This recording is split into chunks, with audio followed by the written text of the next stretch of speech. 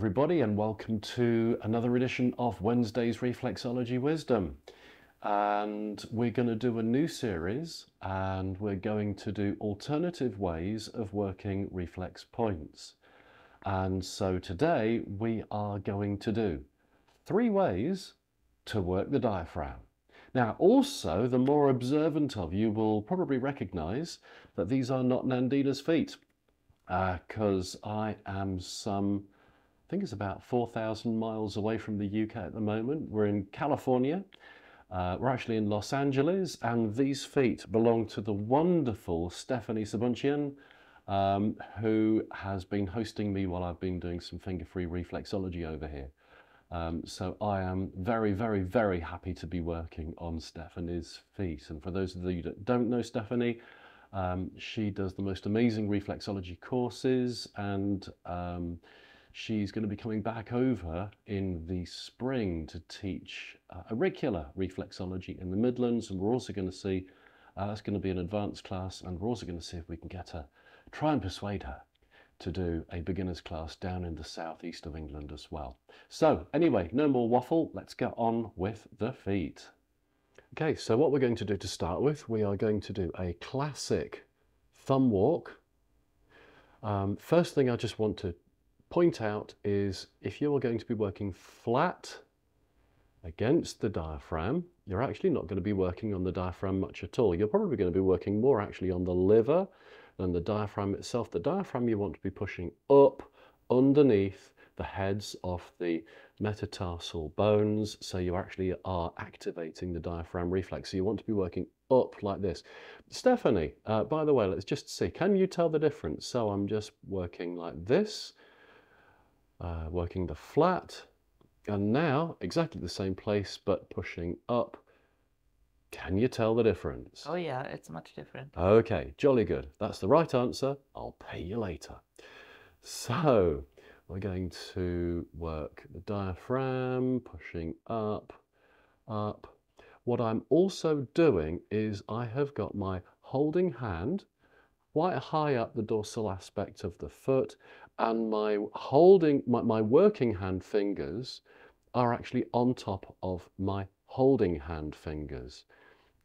So it's only one point of contact that Stephanie is feeling. If I were to remove my holding hand and now do it, does that feel much the same, Stephanie, or does it feel a bit confusing because you've got pressure both sides? Yeah.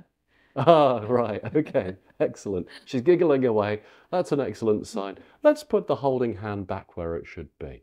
So we would do that 3 times. Let's come back now. So we're going to work back across the diaphragm, pushing up, and you can see I've still now got my working hand fingers on my holding hand fingers. I know it does sound a bit confusing, but I'm sure you can see what I mean. So we would do that 3 times. Now we're going to do a slightly different take on this technique. And what we're going to do is we're going to add leverage into the technique. So it's still thumb on the diaphragm, still the thumb walk, but we're going to lever the foot onto the thumb as we work. Now I'm doing this in slow motion at the moment so you can see what I'm talking about, and I am now going to go full speed. So push, push, push. Now can you feel the difference, Stephanie? It's much firmer. Much firmer. Okay, excellent. Now there is a job that Stephanie has got to do. She doesn't know about this yet, but I'm going to ask Stephanie to make a decision on which of the 3 techniques she likes the best. So Stephanie, keep a mental note. You've already had style 1, classic thumb walk, which, did it feel okay, by the way? Oh yeah. Yeah, okay. Very And now nice. what we're doing, by the way, so I'm coming back, is we're levering the foot the other way. You can see that I'm sort of moving my wrist and my hand, of the holding hand here, onto my working thumb. Okay. Now we're going to do the next style. So, style 3. I've got my holding hand in exactly the same place. but my working thumb is going to be at a completely different angle. Instead of it being in the standard thumb walking position, it's going to be straight up. I am also not going to be bending my thumb.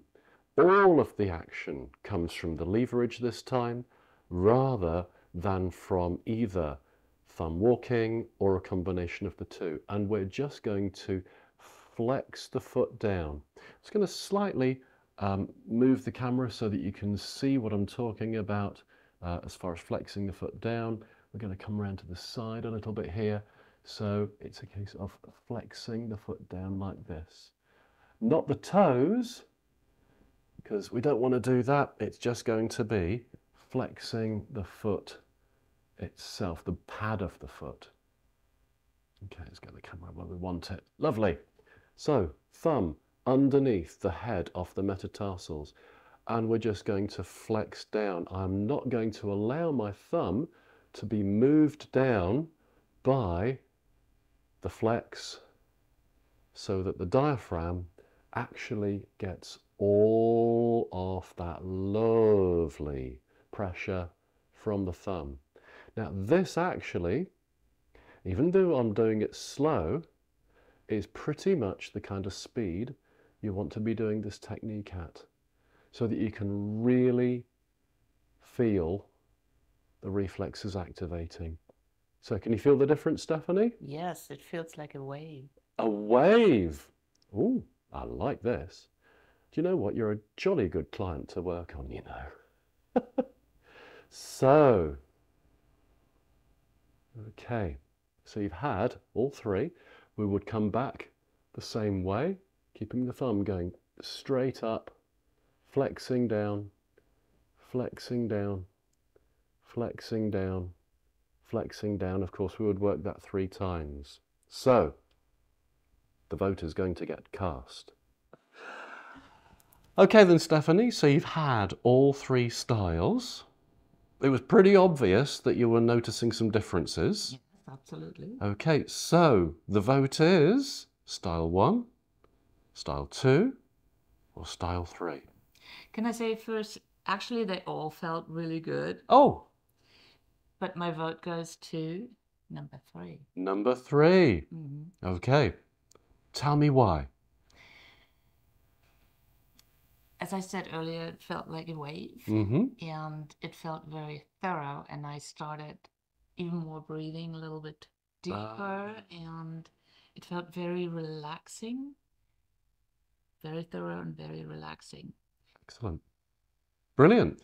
We can't ask for more than that. That sounds great. So, guys, there you go. 3 ways to work the diaphragm. And I hope you've enjoyed this. We're going to be doing another episode. Next week, we're going to be doing it in a different location, and we're going to be doing this with the wonderful Chantal Lucier. Different ways of working certain reflexes. You're going to be finding out what they are when you come and watch. There you go. So you've got to come and watch it again. And thank you so much for watching Wednesday's Reflexology. And until then, stay well and stay safe.